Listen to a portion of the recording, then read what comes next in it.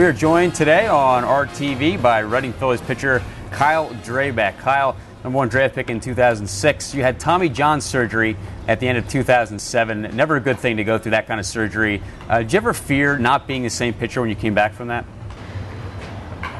I would say a little bit, but talking to the doctors, they were telling me that it is a high 90% chance that I'd come back healthy, and that kind of took the edge off a lot of the doubts that I wouldn't play again.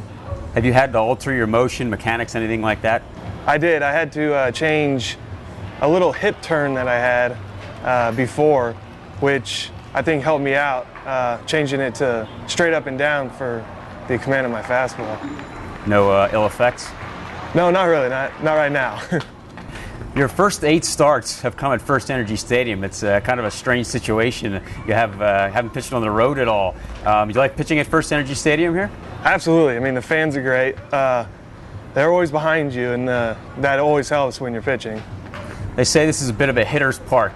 You've had some success here, obviously. Do you find that this is a hitter's park, or is it just a situation where, keep the ball down and you'll be okay? Apparently I've got pretty lucky. I would say it's a hitter's park. I mean, I've seen some balls go out of here pretty far, and some that don't look like they're hit real well, but still get out of here.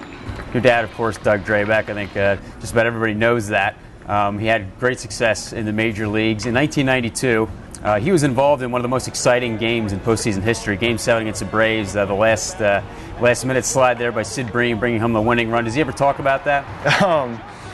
Yeah, we talk about it sometimes. It'll come on ESPN Classic a few times, and we always like to watch it and kind of rip on him about some of the stuff. And Sid Bream, he's kind of like my godfather, since my dad played with him in Pittsburgh, and we always like to make fun of how slow he was and how he still made it home.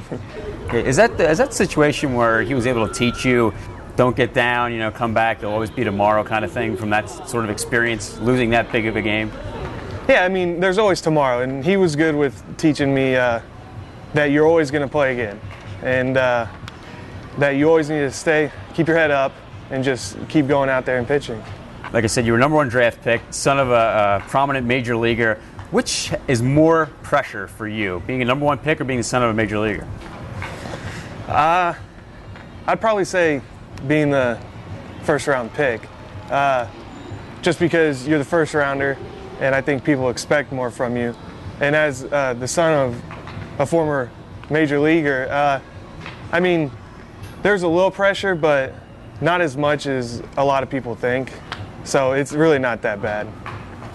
What's one aspect of your game that really you would like to improve on the most? Changeup. I think I had to kind of learn one when I got here. I didn't throw one in high school. And I'd say after Tommy John, that it started to come together a little bit. I mean, it's gotten better and better, but not really where I want it to be. AA, they say, is always the toughest level to make that jump. What do you find is the toughest part of AA? The hitters. Everyone's a great hitter. They don't swing at many bad pitches. They hit your mistakes a lot more. And, just the all-around hitters are great. Speaking of hitters in AA, Eastern League, you get to hit a little bit. You seem to enjoy it. You started out with a 3-game hitting streak, including a 3-for-3 performance. You like to swing the bat? I do. I love it. Used to play shortstop in high school, and hitting was probably one of the more fun things to do. But I still like pitching a little bit more, but I do love hitting. What do you enjoy outside of baseball? Kind of just hanging out with friends. Just doing anything, just hanging out, really. All right, Kyle Drabek, thank you for joining us on Reading Phillies Television. Thank you.